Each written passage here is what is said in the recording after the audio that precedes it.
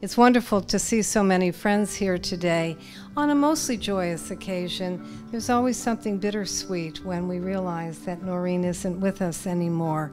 But what she has left us with is just an incredible legacy, and that's of course what we will be celebrating today. You can't go anyplace on the Salve campus without seeing some evidence of Noreen. Noreen, as many of you knew, was a remarkable figure in that she accomplished a tremendous amount during her life, and she did it in an unassuming way. She understood that the campus, this beautiful campus that we're in, and these buildings, this collection of 20 architecturally significant buildings, she was aware of the fact that they were an asset and not a liability. Many institutions would have called in the wrecking ball to clean up some of these buildings.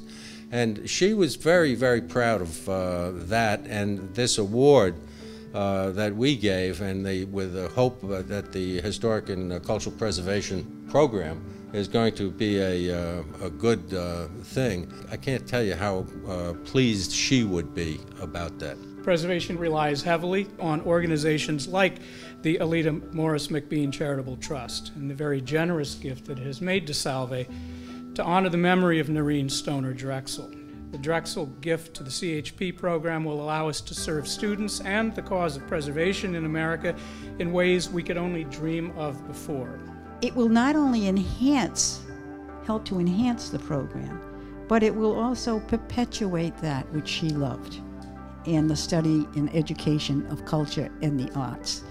And her portrait in this building will signal to everyone who is here not only how she dedicated her life in support of the education of the arts and culture, but also her strong support for Salve Regina University.